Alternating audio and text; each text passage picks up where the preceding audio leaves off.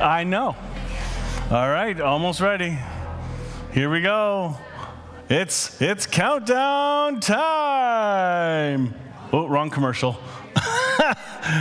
Do you ever see that commercial? It's time to start. Anyway, welcome everybody. Welcome to those watching online. Welcome to those who showed up on the 24th of December in a Sunday morning service. That's really, really cool. I had more people than I thought. So this is a delight. And the coffee's extra yummy. Don't know why, it just is. And if you're watching online, make sure you do a quick hello and tell us where you're watching from. Because I see names, but I don't know where everyone's from. That would really help. And then I'll do a shout out a little bit later. So let's get into some of our announcements. As you know, I have a very dry sense of humor or dad joke humor, and it's just the way it is. So, this is no joke. This is like 100 days away or so for Blue Jay season to start. Isn't that a great thing to think about at Christmas Eve? I think it's delightful. Anyway, they call them heated seats because rear defroster was already taken. She's thinking, there we go. Me, after verifying 4 translations and the original Greek that Jesus really did say, love your enemies. I thought that was hilarious. Men wrapping gifts, they're terrible at it, but give them something to barbecue. Boy, they can wrap it perfectly. And seriously, what are they celebrating? Think about this. Do you get this? Yeah. The Flintstones. Jesus wasn't born yet. Okay. Yeah, see? Oh, Elizabeth, you're just making my day. I love this one. This is very funny. Sorry, no room at the end. There's a convention in town. The convention is National Association of Prophets. This year's theme, Make Way for the Messiah. Lastly, peaceful manger scene or 2 T-Rex fighting over a table saw. See the eyes? Table saw. Sorry, perspective. Elizabeth, you like that one. Okay, very good. Birthdays, Kathy. Happy birthday on the 26th. All these poor people have their birthdays melted into Christmas. How many times are you told this is for your birthday and Christmas? I saw a cartoon of the wisemen bringing it to Jesus. This is for your birthday and Christmas. Anyway, Sharon, happy birthday on the 28th. Brent, doing sound, happy birthday on the 28th. No anniversaries that we are aware of, because I think Julie and Mike are the closest wedding to Christmas. Pray for Rainey. Do you remember Rainey? He chimes in all the time from Alabama. He's got a recovery ministry. He was part of the Forgiveness Conference, one of the contributors. His wife, Shirley, broke her ankle and then discovered, as a result of that, she has cancer. And so pray for them. He's connected to us and has been for a long time. So we're going to be praying for Shirley. Next Sunday, by the way, no service tonight, obviously.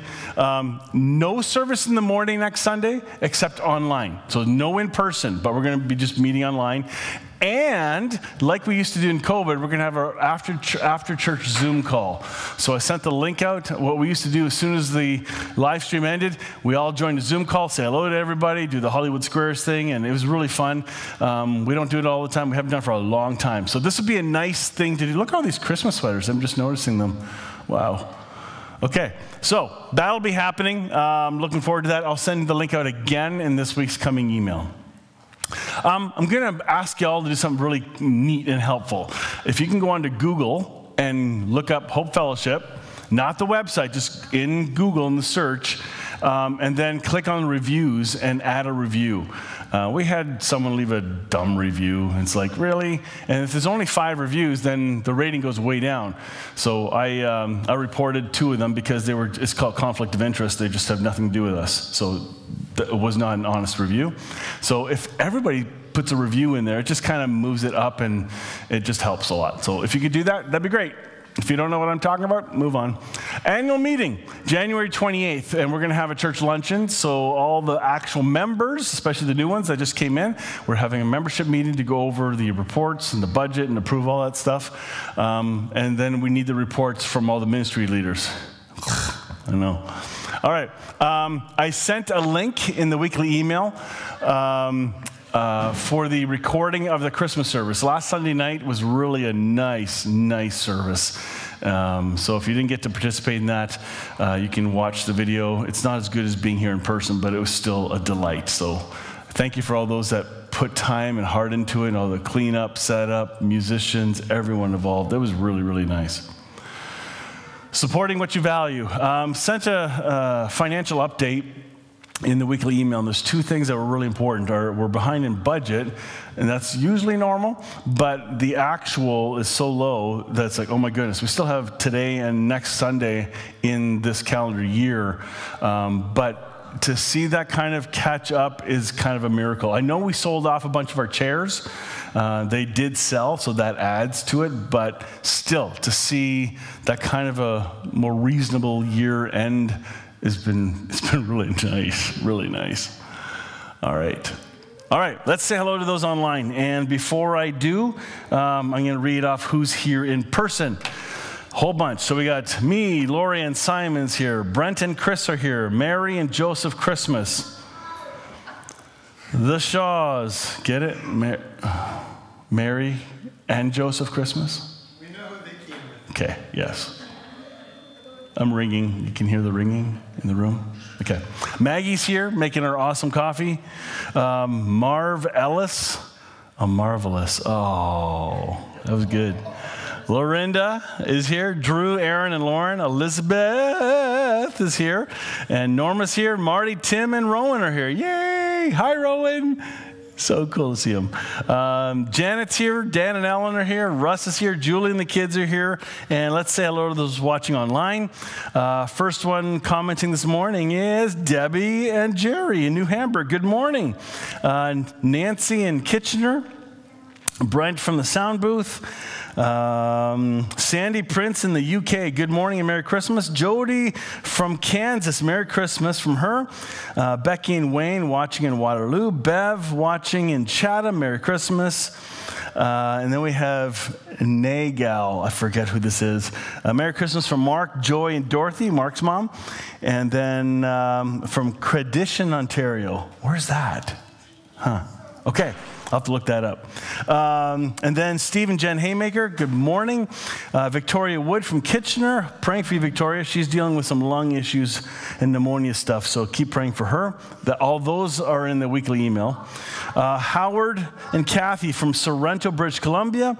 Amanda from Hank, Amanda, and the kids. They're usually in the back row. At least their kids are. I saved those seats for them. Sandy Prince. Oh, her birthday's the 27th. Okay, Sandy, happy birthday on the 27th. That's cool. So we'll have to put her name on the list. Sandy, can you send me an email? And just that way we can put it on my list. I'd love to include you because we have our online family too, and it's really, really cool. Maybe next week we get to meet you on the Zoom call. That'd be really cool. Nancy Jenks in Waterloo, good morning.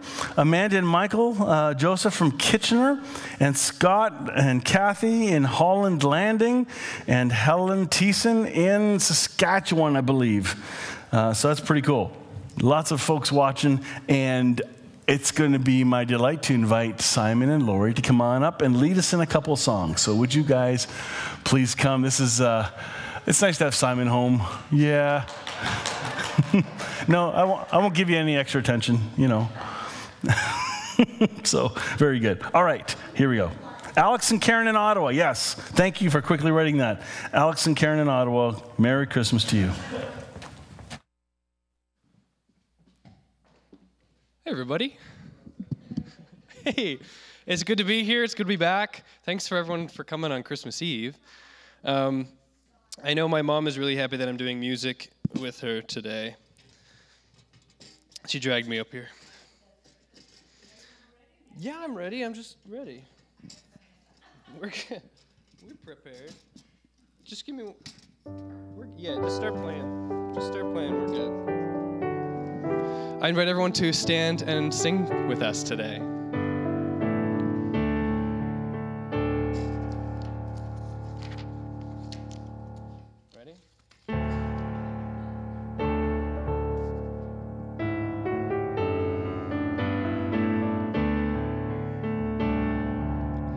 Hark the herald angels sing, glory to the newborn King.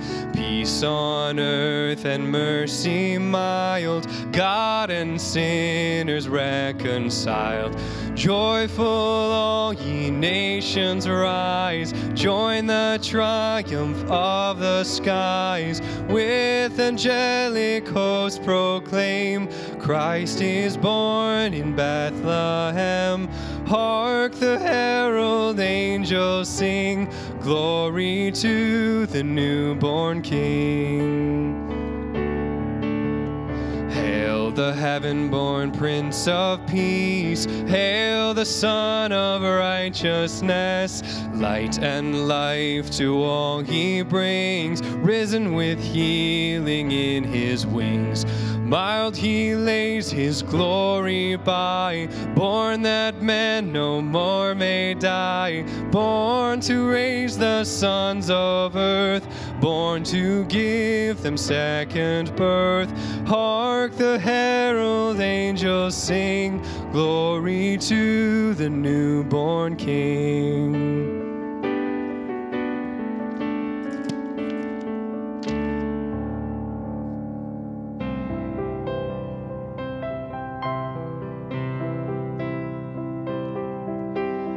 O holy night, the stars are brightly shining.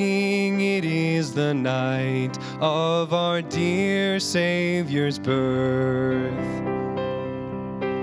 Long lay the world in sin and error pining, till he appeared and the soul felt its worth. A thrill of hope, the weary world rejoices, for yonder breaks a new and glorious morn. Fall on your knees, oh, hear the angel voices, oh, night divine, oh, night when Christ was born, oh, night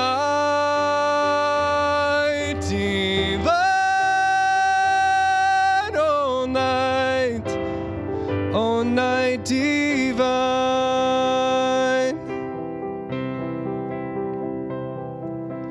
Truly he taught us to love one another. His law is love, and his gospel is peace. Chains shall he break, for the slave is our brother, and in his name all oppression shall cease. Sweet hymns of joy in grateful chorus raise, we let all within us praise his holy name. Christ is the Lord, oh, praise his name forever. Noel, Noel, oh, night divine. Noel, Noel, oh, night divine.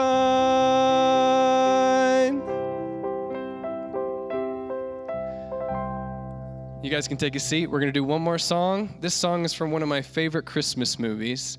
And today is the only day of the year that you can actually sing this song. So, really excited. Yeah, that's Kermit.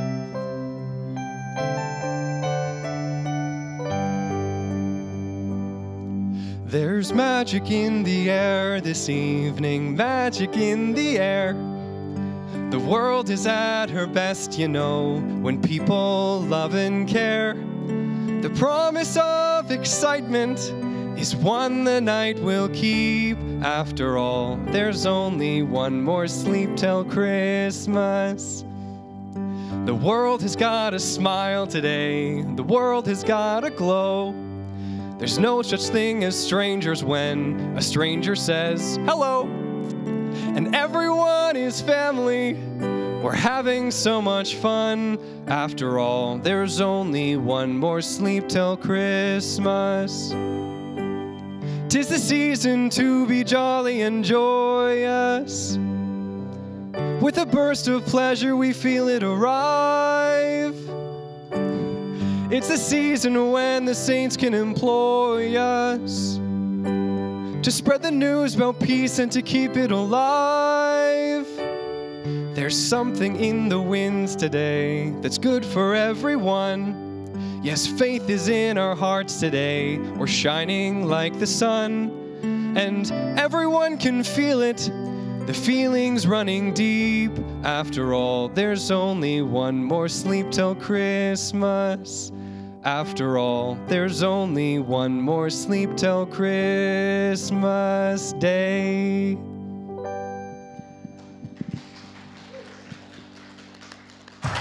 Yay! That was awesome. Hi-ho, Kermit the Frog on Sesame Street. Or is it on the Muppets? I'm sorry. I've never preached a sermon in Kermit the Frog before. This could be very exciting. I don't get out much. I did try Donald Duck once. Yes, that was fun. Nobody understood a word I said. But anyway, Russ, would you be our candle lighter? Just light them all, because we don't have another chance for all of them. But today's the fourth Advent, the Advent of peace. And it reminds us of this: God, glory to God in the highest heaven, and on earth peace to those he favors, or goodwill towards men. Do you know what? It's you and I that are favored as well. He came to Mary, the angel came to Mary and said, "You are highly favored." Well, you and I are also favored. I thought that was really good. Wow, Russ, you're really good at this. Of course, yeah. There we go. We put brand new candles on the Christmas evening service. This kind of didn't go well. Cheap candles. So hopefully this set will work a little bit better. Love it. All right, kids, those who want to go, Julie is going to have a special class with you guys if you want. Is that still on, Julie? Yeah. Good, because I just said so. That'd be really awkward. All right. Okay, let's begin. Oh, yeah, Rod says hello, and he says, "Great work, Simon, on hitting those notes." And then Suzanne Cormier says, "Good morning, Hope Fellowship." So we got a couple more hellos in before we got started. So that's awesome. By faith and sight. This is important because the wise men had faith and then saw and responded. And you can see that happening all through the Christmas story. But before we do, there was a couple things that made me stop, pause, and ponder this week. And some of them are doozies. They just kind of hit my soul really well. I love this one. If you are restless, if you are not able to sit peacefully and with stability, it's because you are not established in the now. Restlessness is the disease of our times. And the more we try to fill it with the consumption of things, the more the emptiness grows and the more restless we become. We should remind each other that the now is the only thing that is solid and real. I know it's from a different philosophy, but there's a lesson in there that I thought was really, really good. The most important spiritual growth doesn't happen when you're meditating or on a yoga mat. It happens in the midst of conflict, when you're frustrated, angry, or scared, and you're doing the same old thing, and then suddenly realize that you have a choice to do it differently. That's when the maturity shows up. I thought, ooh, that's good. I like this one too, from Dietrich Bonhoeffer. Who will celebrate Christmas correctly? whoever finally lays down all power, all honor, all reputation, all vanity, all arrogance, all individualism beside the manger. This is about true surrender. I thought that was really good. He was a German theologian. I love this part too. This is from one of the songs. "O Holy Night" has a verse that was intentionally left out in the 1800s and sometimes today. It goes like this: "Truly he taught us to love one another. His law is love and his gospel is peace. Chains shall he break, for the slave is our brother, and in his name all oppression shall cease." Not a popular verse and not in every version of the song. I thought, this is important. I remember this one, but this is a doozy. It's hard to hear God's voice when you've already decided what you want him to say. Isn't that true? "Lord, answer my prayer." I already did. Lastly, from Henry Nouwen, "The great spiritual task facing me is to so fully trust that I belong to God, that I can be free in the world, free to speak even when my words are not received, free to act when my actions are criticized, ridiculed, or considered useless, free also to receive love from people and to be grateful for all the signs of God's presence in the world. I'm convinced that I will truly be able to love the world when I fully believe that I am loved far beyond its boundaries." This brings us back to, we love because he first loved us. Really important to remember that. It's going to be hard to love other people. In fact, there's some people you can't even stand, right? We have those people in our minds. But the more the love of Christ permeates our hearts and minds, it will flow into us loving others more authentically. I thought that was really good. All right, let's have this Advent meditation clip, please. "A humble and faithful servant of the Lord, searching a lifetime for the consolation of Israel, here's a message from the Lord. You will not die until you see the Messiah." The whole world, whether they knew it or not, waited, watched, wondered with great anticipation for divine deliverance. And then one still and starry night, we peer into the face of perfect peace. We who once waited in darkness now see the light of salvation. We who stirred in restless turmoil welcome the newborn King. He is the light of revelation to the Gentiles and the glory of the people of Israel.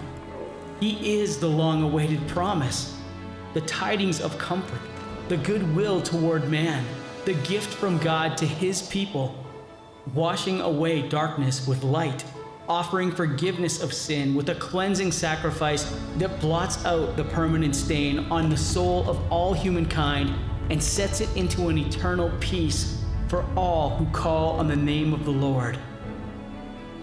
The consolation of Israel has begun in the quiet town of Bethlehem. It is not the end of the story. It is only the beginning.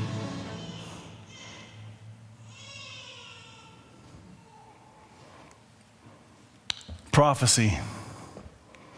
If somebody prophesies or predicts something, it's all, well, I guess using a weatherman's a really bad example.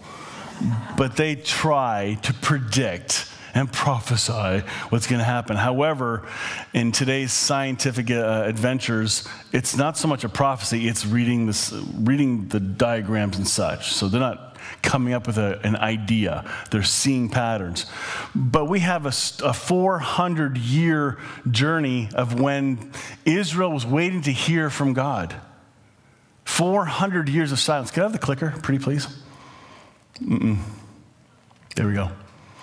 We have this old saying from Isaiah 9:6. This is, "For to us a child is born, to us a son is given, and the government shall be upon his shoulder, and his name shall be called Wonderful Counselor, Mighty God, Everlasting Father, Prince of Peace." This is speaking ahead. This is hundreds of years before Jesus was born. This is speaking to what was going to come. powerful. In fact, there's so many prophecies, your jaw would kind of hit the floor. Some are kind of pushing it, okay, but that's how they saw the prophecy. This is how the Hebrew people saw the prophecies. So we can have our subjective ideas and go, that's not really a prophecy. That's nice. You can say that, and we have the freedom to. However, when the Israelite and the Hebrew nation saw these texts as something pointing forward, something caught their attention. So there's a reason for that we're unaware of. So we have to respect that too. I love this from Isaiah 61. The Spirit of the sovereign Lord is upon me because the Lord has anointed me to proclaim good news to the poor. He sent me to bind up the brokenhearted, to proclaim freedom for the captives and release from darkness for the prisoners. Where else is this in the New Testament? Anybody remember? Vaguely? Right when Jesus was asked to read in the temple, he chose that. Today it happens. And he closed the book. It's pretty powerful. But let's go back. Bethlehem was no mistake. And by the way, remember where Mary and Joseph were? They weren't in Bethlehem at the time of getting pregnant and all that stuff. This is back in Nazareth. So how are they going to get to Bethlehem? Well, guess what? A census happened, and they were forced to go to Bethlehem. They had relatives there, but it says in Micah, hundreds of years before the birth, the Lord says, Bethlehem, you will not be an important town. So you might not be an important town in the nation of Judah, but out of you will come a ruler over Israel for me. His family line goes back to the early years of your nation. It goes all the way back to days of long ago. This little town. And then what about the star? I actually didn't realize there was a prophecy of a star potentially. And here it is from Numbers 24, and this is how they saw it. I see him, but not now. I behold him, but not near. A star shall come forth from Jacob, and a scepter shall rise from Israel, and shall crush through the forehead of Moab, and tear down the sons of Sheth. It's kind of weird, but there is an insinuation for the star that the wise men ended up following. I think there's a couple others too, but this is one of the blunt ones that the Hebrew understanding sees as one of the pointers to that star. Gifts. I didn't know there was a prophecy of gifts that were supposed to come. May the king of Tarshish and of distant shores bring tribute to him. May the kings of Sheba and Seba present him gifts. May all kings bow down to him and all nations serve him. Okay. Making a connection. These are things written hundreds of years before Christ. And this one could even have been written by David. How about the timing? This one is exciting. This one I did not see, and if I did, it was a long time ago and I forgot. But this is very, very cool. The timing of Christ's birth and life would come before the destruction of Jerusalem and the temple. Here we go. Now listen and understand. You're going to see where this comes from in the Old Testament in just a moment. Listen and understand. Listen and understand. I don't understand this next part. 7 sets of 70 plus 62 sets of 7 will pass. Do you get that? I don't. But anyway, from the time the command is given to rebuild Jerusalem until a ruler, the anointed one, comes. Jerusalem will be rebuilt with streets and strong defenses, despite the perilous times. After this period of 62 sets of 7, the anointed one will be killed, appearing to have accomplished nothing. And a ruler will arise whose armies will destroy the city and temple. The end will come with a flood and war. And its miseries are decreed from that time to the very end. Daniel 9. Well, it happened. And the utter destruction of Jerusalem happened 40 years after Christ. he warned them. Even when there was, in Matthew, he was saying, hey, if you see the armies coming, flee to the mountains. Don't go get your coat from your house. Get to the mountains. Run now as soon as you see them coming. Because the natural default would be run into the city walls where you're protected.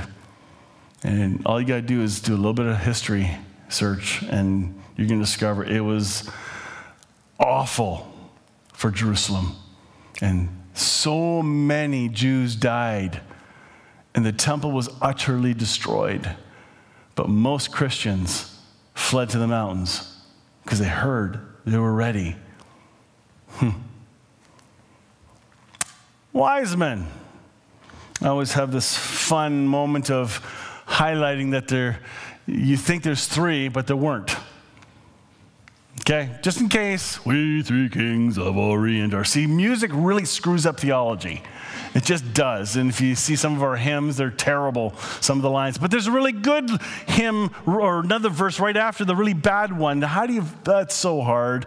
But three wise men, no. There's nothing in the scriptures that express anything about three wise men. One, it's not logical, because if they came with gold, frankincense, and myrrh, which is the only thing of three that we see there, and they may have actually brought other stuff, we just don't know about it. But if you're carrying that kind of serious cash, you're going to need some people around you. And they likely had like 50 to 100 people, a caravan. Very likely, because you need that security in the way the world was, because there were so many bandits, and they had to protect themselves. So there weren't three, just saying. All right, let's get into this. Matthew chapter 2. The Magi and the Great Escape. I hope to cover these. I think I have time. Yes, I should. Jesus was born in Bethlehem, near Jerusalem, during the reign of King Herod. And here's something cool about Bethlehem. Bethlehem, or Bethlehem, means house of bread, the prophesied birthplace of the Messiah. However, the Hebrew word lehem can also mean fighters. Jesus was born in the house of fighters, not the Foo Fighters, these fighters. This is the city of David, one of the greatest fighters in the entire Bible. Perhaps this is why the people of Jesus' day expected him to fight the Romans and free their land from foreign occupation. Jesus fulfilled both aspects of the meaning of Bethlehem in Gethsemane and on the cross, where he fought the Goliath on Golgotha of our souls and won, and became the bread for the world. This little town of Bethlehem, it's more important than we realized. After Jesus' birth, a group of spiritual priests from the east came to Jerusalem, or magi. And again, astrologers is another way to look at them. Astronomers. The word astrology is very different. It has a different meaning back then than it does today. It's more nuanced. It's more collective. It's not just stargazing and reading signs and thinking you have to guess what your future would be, and you have your tarot cards and all that stuff. It was nothing like that. These were historians and scientists, and they were philosophers and deep spiritual leaders and learners. These wealthy priests would have traveled with an entourage for protection as officials from the east. The Greek word magos is taken from the Mede language and means spiritual advisors, or simply priests. They were appointed by Darius over the state religion as priests of Persia, which is modern-day Iran, and served as official advisor to the king. By the time of Jesus' birth, Persia had been conquered and was being governed by successors to Alexander the Great. It is possible these Magos came from the Mesopotamian region of Seleucia, wherever that is, see Daniel 2 and 5, where the prophet Daniel is given the title of chief of the Magio. It is probable that these Magos were descendants of those who had been taught by Daniel, and because of his prophecy of the Messiah being cut off, they may have been able to decipher the date of his birth along with the interpretation of this star that was rising. Daniel was likely the primary teacher to those people. and 400 years of being tutored. These magi were waiting. They were studying. They knew the history. They knew exactly what the religious leaders in Jerusalem knew. They saw it all. They read it all. And we're going to find out in just a moment that's true. But to think, oh, look, a star, let's follow that. That's cool. Okay, let's do that. That's not what happened. Some people don't realize, they think, oh, that's, there's a weird story of magi, and it was like God doing a miracle. No. There's some history here, and it was on purpose.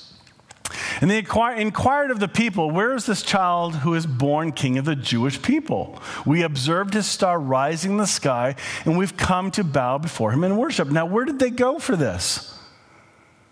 I thought they read the prophecies. I thought they would know something. And they missed the Bethlehem part, I think. But where does royalty hang out? In the main cities. You don't bring a prime minister or a dignitary to Elmira. You bring them to like at least Waterloo, Tech City, or Toronto, capital of Ontario, or maybe Ottawa. Any of the major cities. Because that's where you bring royalty. That's where you bring distinguished guests. And just like when you have guests from out of country, you take them to Niagara Falls or wherever to see these big sites, okay? But they went to Jerusalem because they assumed the seat of power was there. Well, that didn't go well. King Herod was shaken to the core when he heard this. And not only him, but all of Jerusalem was disturbed when they heard this news. I wonder why. First of all, Herod was disturbed because he's an evil person. He's a bad boy. He had a reputation of taking out anybody that just barely threatened his throne. Like even if you had a jester in the court and he made a joke about taking over the throne, well, he got done. He got impaled, dead, beheaded. You don't joke about that. I think he even took out his mother. Not kidding. He took out relatives. He killed anyone that was even vaguely a threat. If someone gave a rumor to Herod, even though it was not true, that's a great way to get somebody killed for you legally. Tell Herod he wants your throne. And that's the kind of guy Herod was. And the people knew it. So not only was Herod shaken, because, oh boy, king of the Jews, I'm the king. Well, now Jerusalem's getting all, oh shoot, what's this going to mean? I have a hunch. Don't know if that's, who knows. But anyway. So he called a meeting of the Jewish ruling priests and religious scholars. This is interesting. Watch this next part. Demanding that they tell him where the promised Messiah was prophesied to be born. And without beating or missing a beat, here we go. He'll be born in Bethlehem in the land of Judah, they told him. Oh, Bethlehem, that was easy. Of course, you could look that up. They knew. They knew, but they weren't waiting. Just like that cartoon we showed at the very beginning. There's no room in the inn because of the convention. It's actually kind of funny because we do that too. We get ourselves so busy with activities, conventions, and courses and studies that we miss Jesus. The presence of Christ in us, with us, all the time. Because the prophecy states, so if the answer wasn't enough, here's the prophecy where they got it from. And you, little Bethlehem, are not insignificant among the clans of Judah, for out of you will emerge the shepherd king of my people Israel. Then Herod secretly summoned the spiritual priests from the east to ascertain the exact time the star first appeared. See, Herod was no dummy. He caught on. And he told them, now go to Bethlehem and carefully look there for the child. And when you've found him, report to me so that I can go and bow down and worship him too. This is a drama stage, remember? And so they left, and on their way to Bethlehem, suddenly the same star they had seen in the east reappeared. Now that's interesting. How many of you caught that over the years? That it reappeared. That means it stopped working. It got unplugged or the battery died or something happened and they were unable to see it. But then when they headed the right direction, maybe the star disappeared from their sight when they went to Jerusalem because it was not the right place. Maybe as they went, and maybe they heard while Herod was asking, where's this baby supposed to be born? Maybe the wise men were there and heard all that, and that's why they knew Bethlehem. Or the king told them, okay, go to Bethlehem. Why wouldn't the king go? Why wouldn't he send people right away? One, you can't affirm Jewish tradition. You can't, he would be a fool to go there, nothing's there, and then, that means he listened to the Hebrew people, making their theology more superior. He didn't want competition. So he sent someone else to be the embarrassment, but also to confirm. That's what he was doing. So it reappeared. Amazed, they watched as it went ahead of them and stopped directly over the place where the child was. And when they saw the star, they were so ecstatic that they shouted and celebrated with unrestrained joy. Interesting. When they came into the house, what? Look at that. Oh my goodness, it's not a manger. Here's issue number 2 with the Christmas story. The wise men never showed up at the nativity scene. They showed up at a house. Almost every translation shows us that. And it was almost just around the 2-year mark. Remember, Herod, you'll see later, every kid under 2 gets killed in that town. So there's how long did it take for them to travel from when the star appeared? Did the star appear the moment Jesus was born? And then the wise men saw it and then gathered up and started traveling? It took a long, long time? Likely. But here, they came to the house and saw the young child with Mary. Now, by the way, it's okay to have the Magi, the wise men, in your manger scene. It's okay, because they're part of the story. They're just, add on a little later. So you got to pull it together for the sake of niceness and a nice scene. So it's okay, just so you know. When they came to the house and saw the young child with Mary, his mother, they were overcome. Falling to the ground at his feet, they worshiped him. Then they opened their treasure boxes full of gifts and presented him with gold, frankincense, and myrrh. These wise men were extremely wealthy. They presented gifts that totaled a great sum of money. Not tiny presents wrapped with bows, but treasure chests full of financial wealth. Although we are not given the monetary value of each type of gift, we know that frankincense and myrrh were extremely costly. These gifts would have financed Joseph and Mary and Jesus' exodus to Egypt and supplied their living expenses for a number of years, even after returning to Israel. Gold is an often used symbol of the deity of Christ. Frankincense points to his perfect life of holiness, excellence, and devotion. And myrrh, an embalming spice, speaks to us of the suffering love that would lead him to the death on the cross. Great symbolism in the gifts. Afterwards, they returned to their own country by another route because God had warned them in a dream not to go back. Let's take a look at this video clip and how they may have had that conversation of not going back the same way. What child is this who lay to rest on Mary's lap is sleeping?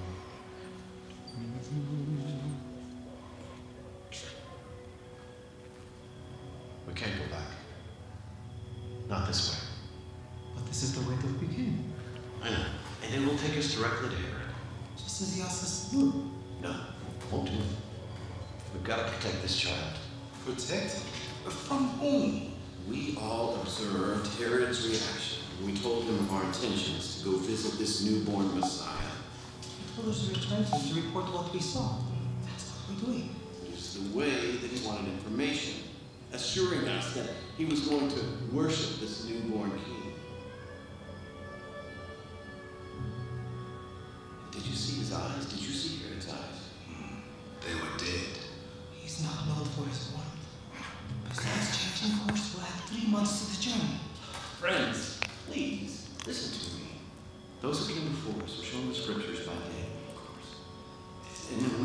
studied these scriptures. We've weighed them. We've found and grace found. But we discovered faith. We followed the dazzling star for months. That takes faith. Yes, that is faith. Yes. But consider this. We are kingmakers. We have inherited the power to give authority and rule for generations. Yes. I believe that today, we have found one who I believe we will bow to. What child is this? To whom kingmakers bow? This changes everything. This child threatens Herod, threatens all who worship God. Oh, no. We are not going to change our plans just because you have some uninformed. I had a vision. Go on. A dream. Last night. I thought it was just fatigue settling in. But now I know it was a warning to not return to Herod. You might have mentioned this. All right. This changes everything. This is Christ the King, whom shepherds guard and angels sing. Haste, haste to bring him on, big the Son of Mary.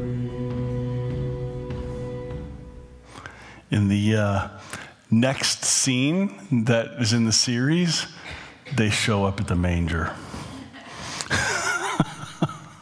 Anyway, I thought it was funny. After they had gone, Joseph had another dream. An angel of the Lord appeared to him and said, "Get up now and flee to Egypt. Take Mary and the little child and stay there until I tell you to leave, for Herod intends to search for the child to kill him." So that very night, he got up and took Jesus and his mother and made their escape to Egypt. And he remained there until Herod died. All of this fulfilled what the Lord had spoken through his prophet. I summoned my son out of Egypt. This is the second weird location where the Messiah is supposed to be coming from. Mary and Joseph got forced through a census to go to Bethlehem because the prophecy said in Bethlehem it'll happen.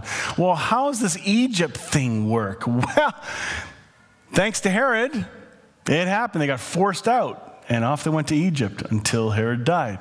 Hence the prophecy. It's pretty cool when you see all these connected dots coming together. When Herod realized that he had been tricked by the wise men, he was infuriated. So he sent soldiers with orders to slaughter every baby boy 2 years old and younger in Bethlehem and throughout the surrounding countryside. Not just Bethlehem, the whole region.